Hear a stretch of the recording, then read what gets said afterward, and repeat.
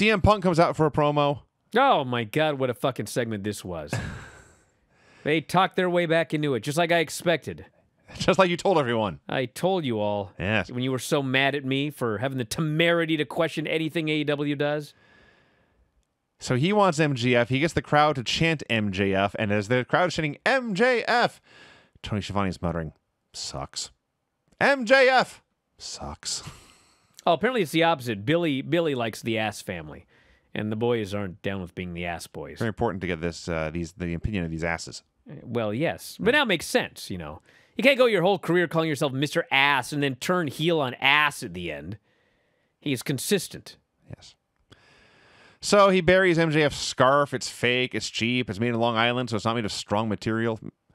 He's fought through all of the pinnacle. He wants MJF right now, and finally MJF comes out. Buries Cleveland for a long, long time. Accepts a match with Punk for next week in Chicago, in fact. He promises to win, and then people will see the real CM Punk. He'll lose his fake smile when he doesn't get what he wants. He'll blame all his failures and everyone else. He'll sue people if he doesn't get what he thinks he deserves. And soon he's leaving wrestling again.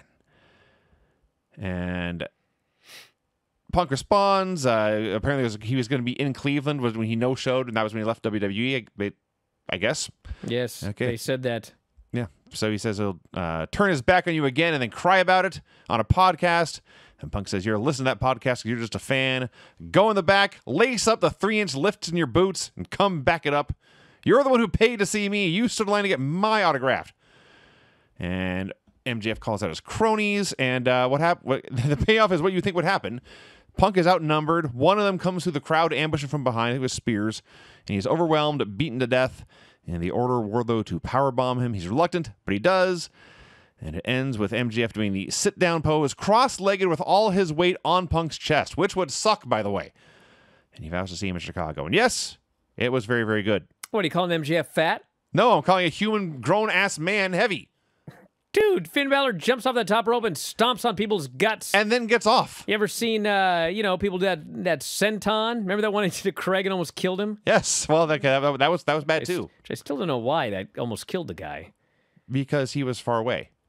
No, not that one, you idiot. That's Farmer. No, one day with Craig, I just was going to jump and just fall with my back on him. Like, just the jumping senton to his back. Oh, okay. No. Bro, he sold it like, I was maybe 150 pounds, but he sold it like I killed him. Yeah. And then years later, when I did that hardcore match with Marco Stunt, and we were brawling around this like the hardwood outside the ring, and it was like in a gymnasium or something like that. So he threw me into the padded wall, and then I fell down. And he goes, "Watch the senton." This little prick, Less and than 150 pounds. He starts running at me. And it was like slow motion. Because all I could think was the time that I did this move to Craig, and he sold it like I'd been killed.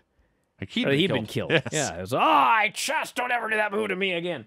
So Marco goes running, and I just see him in slow motion. He jumps high in the air, and I did the thing, and I did the half sit-up, and I went, oh, fuck, here it comes.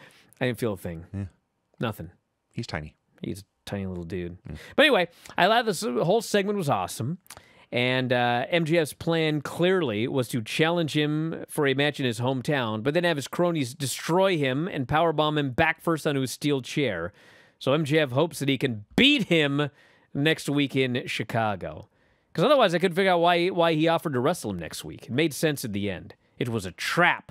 That's where he wants to expose Punk the most. And where a win would hurt Punk the most. Hey, girl.